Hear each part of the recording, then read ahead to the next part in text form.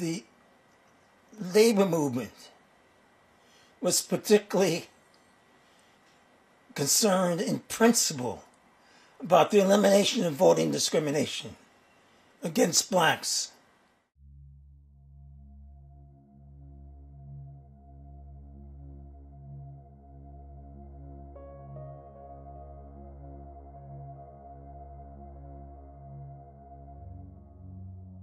I left the Congress of Racial Equality in 1964 because I felt that a transition needed to be made of the civil rights movement from an emphasis on protest to engaging in political action. I was offered a position and accepted a position with the Industrial Union Department of the AFL-CIO as civil rights liaison and legislative representative.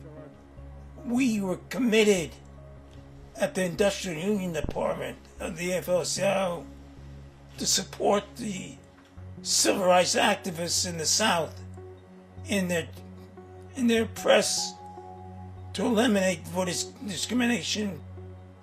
I joined in a march to support the need in the press for legislation to eliminate voting discrimination from Selma to Montgomery, Alabama in 1965, prelude to the enactment of the historically important Voting Rights Act of 1965.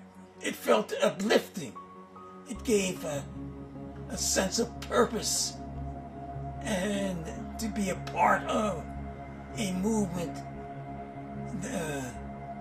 and to be part of the continuing struggle for racial equality and economic justice.